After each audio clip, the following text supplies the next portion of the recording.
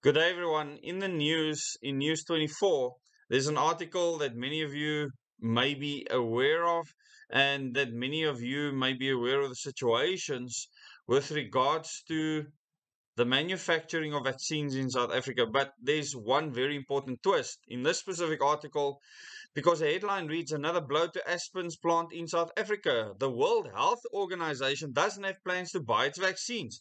And that is a very new development because with this whole GAVI plan that Cyril Ramaphosa has been pushing all over Africa, it seems like the very people that want us to jump to their tunes when they ask for it are not willing to reciprocate when South Africa and Africa claims to be in a desperate situation to sell vaccines.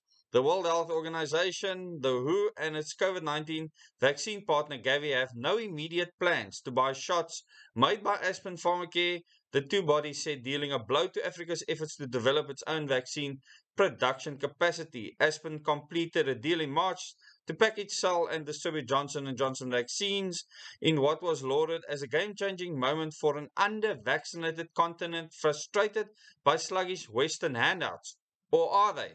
Let's listen to the next section. I'll be finished up just now, and you will find links to this article in the comment below this video, the first comment, as well as the description below the video. But the South African company's expectations of high demand in Africa, with just a sixth of adults are fully vaccinated, have not materialized. Its CEO warned last week it would be forced to repurpose about half of its vaccine production capacity if orders did not pick up. And there is the story, the real story. I like to look at facts, and now these people are starting to face facts, not the hype that's been built up around something or the false narrative that's been built up around something, but hardcore facts. You know, as Cyril Ramaphosa says, shots in arms is real.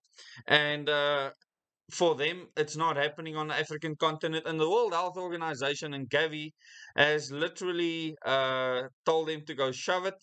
So our government and Aspen with their Johnson and Johnson vaccines up in dust.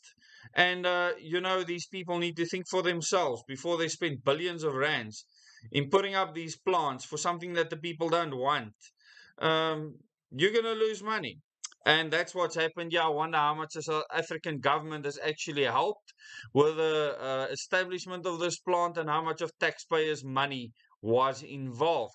Think about that. If you like more content like this, please subscribe to the channel. Click the bell icon so you can receive notifications for new videos.